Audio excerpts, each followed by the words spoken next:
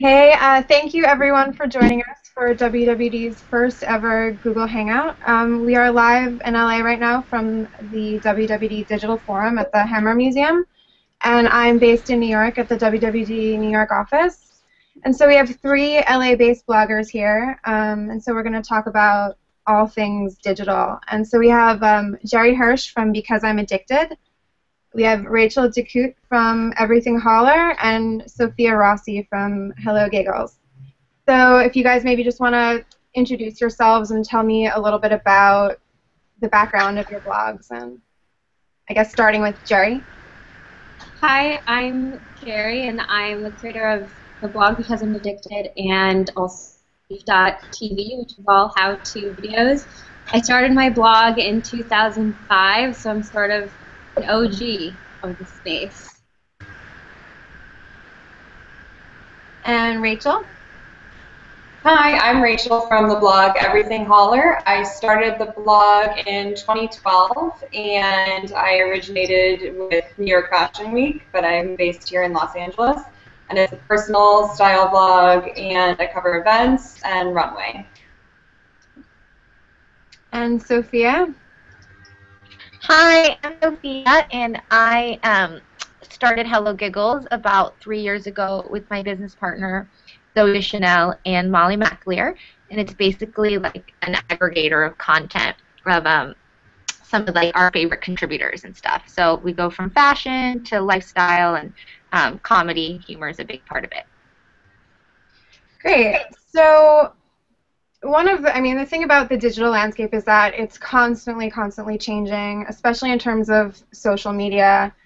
We have something like Instagram, which a few years ago, none of us were using, and now, it's like one of the first things that all of us check when we wake up in the morning. So I'm interested in hearing about your social media strategies. Do you guys promote every single thing that you post? And also, like, I know, Geri, since you've been around since 2005, like, how has your social media strategy evolved since the inception of your blog? Sorry. Do you want me to go first? Yeah, sure. Starting in 2005, that was pre-YouTube, pre-Twitter, pre-Pinterest, Instagram, so it's really been a learning curve and trying to stay up with the trends. I definitely do a lot of reading and research on best practices, and I try to stick to some sort of calendar. So Instagram, for example, after meeting with somebody from Google, they told me that the best times to post is every day at 9, 12, and 6, and to be very consistent with 3 times a day. And I loosely try to stick to that. In terms of Facebook and Twitter, I do seed quite a bit of my content because social is obviously driving a huge portion of traffic, but I try to find a happy medium, and I try not to post the same thing on any one of the platforms because I don't want to be too overwhelming to followers. And how about you, Rachael? I agree with Geri. I think each platform has its own language and cadence that it's developed based on the demographics. So studying analytics and studying what your readers are responding to, I think, is the key thing for social media because it's constantly evolving and you just have to stay ahead of the game. So that's my strategy. And how about you, Sophia, with HelloGiggles? I think the good thing about HelloGiggles is we try to use every platform for different reasons. Like, we definitely use Tumblr for more like nostalgia, and then for Instagram, since you can't link it, and that's very much like direct of just images, and then Facebook is our #1 sharing tool, so we probably get 60% of our traffic comes from Facebook still, because I think it's more long form. And then Twitter, we try to like involve the people in our stories and reply them and stuff like that. But it's nice to use them in different ways. I think that's what's good about it, is that not to just auto send feed to everything out. Yeah, and I mean, just sort of on the end of that, do you guys have any tricks for engaging your followers online? I know a lot of social media strategy can really be trial and error. Are there any tricks? Like, what do your readers find most engaging? Have you ever tried anything that hasn't worked, that maybe didn't garner the page views and the response that you thought it would? I think asking questions is really the thing that our community responds to, because it allows them to be involved, and not necessarily questions that have to do with the post, like maybe more topical stuff, and people like to, engage in that. Right. How about you guys, Geri? On Leaf TV's Instagram account, since we only produce video, that's our core competency, we started doing Insta videos every Monday, Wednesday, and Friday, and we found that the engagement on those is really strong. And that's not something that a lot of people, I think, have quite figured out is high quality video content on Instagram. But it definitely is resonating. Right. And how about you, Rachael? For me, I think Twitter's kind of been the most profitable in terms of engaging with the readers. Just gaining the response back has been fun for me to kind of engage with them. What hasn't worked is definitely just blasting the same thing on all channels. I didn't get a good response when I started doing that early on when I first started blogging, so just kind of adapting what they wanted to see, I think has helped. Right. We actually have an audience question here that was submitted by Mary Hall. She's the Google Plus user, the Recessionista. So she's asking, what social platform do you have the most engagement with your fans on? Out of, maybe Instagram, Facebook, Twitter, Tumblr. What's the most used platform for you guys? Geri? Well, this is sort of a strange answer, but in terms of engagement, just looking at analytics, the strongest platform for me is Pinterest, because on my blog there's a ton of imagery. So without having to engage with my users directly, they're pinning a lot of the content and driving a lot of traffic. Right. And how about you, Rachael? Hey, Mary. I would say Twitter for me personally, because you can link, and I really like to utilize hashtags. Instagram would be my second platform that I utilize the most and get the most response from in terms of driving just brand awareness, but driving traffic to the blog, I would definitely say Twitter. And Sophia? Yeah, I mean, again, I think that it's Facebook. I know that sounds really dated, but our community or our audience is definitely still on Facebook, and they love sharing content. And I think that sometimes Twitter just happens so fast that you don't necessarily have a chance to really engage in what the content is. So with Facebook, it sort of feels a little bit more permanent than Twitter. Right. Pinterest, I would love to say I'd be good at, but I don't really have a good visual eye, so no one really wants to see my Pinterest. Right. I actually feel like people are using Facebook like they used to use Pinterest a bit more. Are you guys seeing that too? It's more of a news feed? I'm one of the weird people who's into my news feed, but it's probably because I'm a weird internet detective. But otherwise, I don't know. I mean, I feel more comfortable on Facebook, but I do think it's the demo is changing on it. Sort of going off of what Sophia was saying with Twitter, it's, there's such a rapid pace of tweets now. It's, some things can get buried. And just also the online space is so crowded with blogs. So I'm interested in how do you guys make your blogs and websites stand out in the digital landscape? When you launched your sites, did you feel that you were providing something that was, maybe lacking in other blogs? Or I guess, Geri, we can start with you. I know you've been around the longest, so. Geri. I'm having a hard time hearing you. I'm sorry. Oh, okay. Okay. I guess. What was the question? To Rachael. Oh, the question was, how do you make your blog or website stand out in the digital landscape? When you first launched it, was there something that you felt that you were providing that was otherwise lacking? What do you think of how to say that? I have a really poor connection right now. That's okay. Okay, so we'll go to. I can do it. Yeah, I can say. I mean, can you hear me? Yeah, I can hear you. Sophia, why don't you answer? Well, one of the reasons we started HelloGiggles is Zoe, Molly, and I felt like we were constantly sending each other links of things that we wanted to personally read, and we were sort of sick of gossip, but obviously secretly we love it, but then we were just feeling bad about ourselves always. So we wanted to do a site where we had things were relevant, not necessarily topical. So, you'll see a live kitten cam, but at the same time, it'll be should, Chris Brown be allowed to perform at the Grammys?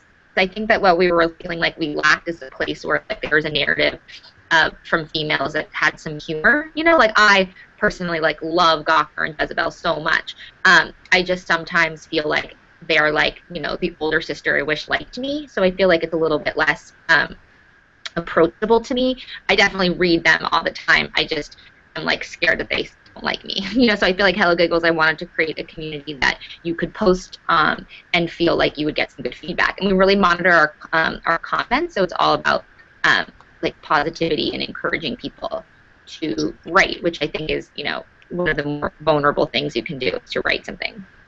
Right. Yeah, I know you guys have like a no gossip, no snark, no cursing policy. So that shows that you're sort of pretty aware of your readership and the age, and it seems like you guys are trying to promote like a positive community. Yeah, and just sort of like less reviewing books, and you can have your opinion, but we don't need to bash anyone. Like we all know how hard it is for anyone to do anything now. Right. How about you, Rachel? How do you feel that you distinguish your site amongst other style blogs?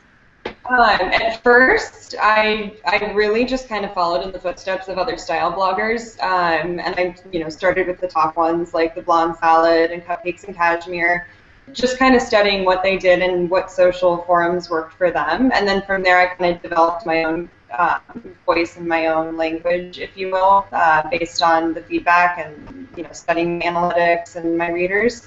But I would say, I mean, mainly just to diversify. I have a fashion background, and I'm kind of geeky when it comes to fashion and its history. So, the way that I stand out is with a lot of the events and the subjects that I cover.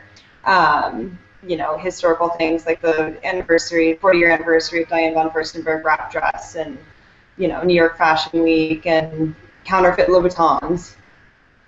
Right. So another thing that I'm interested in is how important do you guys think it is to really know your audience and have a sense of who your audience is online? And have you found that over time that your demographic changes at all? I guess, Sophia, we can start with you. Yeah, I think that ideally we call it the Gilmore Girl generation, where mothers and daughters can be on the site. So I'd like it to think that the girl who is going out, we like they're an inner tween, that we're like 13. I would like for the inner tween to grow with us, and I think that we're seeing that.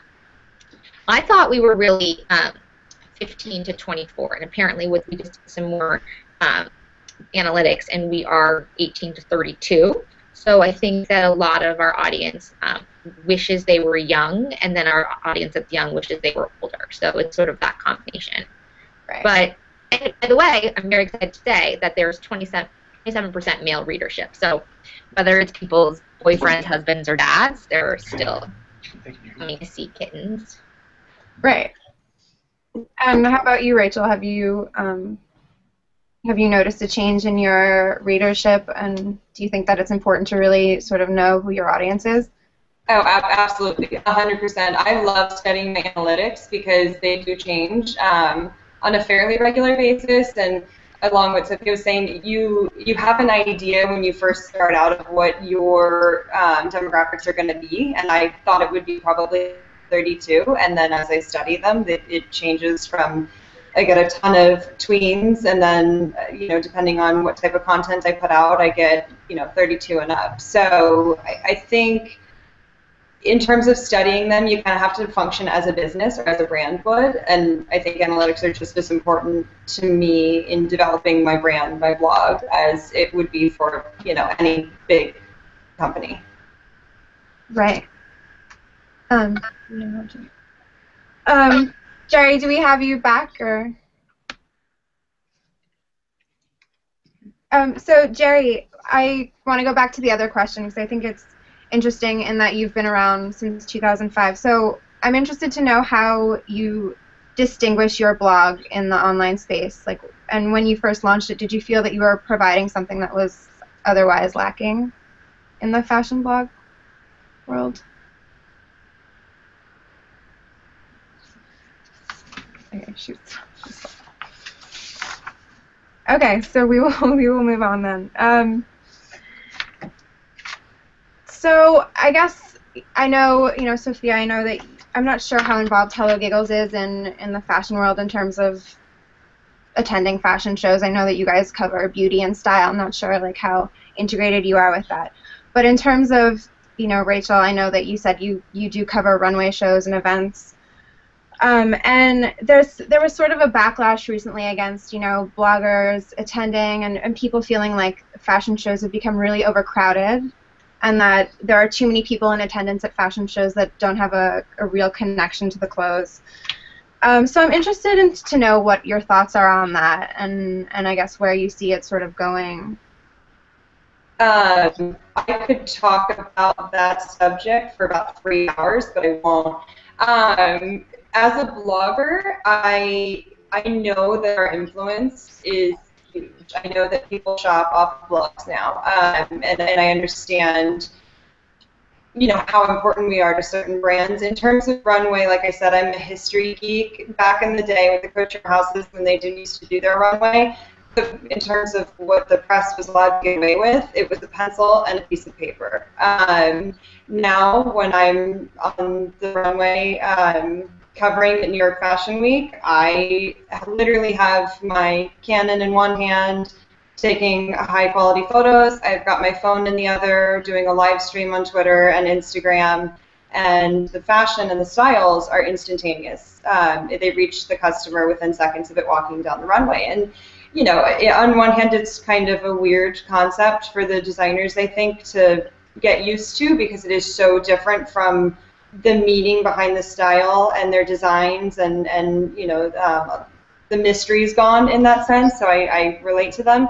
But it's where it's going. It's digital. Things are fast. I mean, the lead time is 24 seconds versus what used to be 24 hours. So I'm, part of the change, but I get what they mean, from their perspective. And, I'm headed to New York Fashion Week next Wednesday to cover the fall and winter fashion, so I'm super excited. But there definitely has been a change in terms of how many shows I'm attending this year, who's allowing bloggers, who's not allowing bloggers.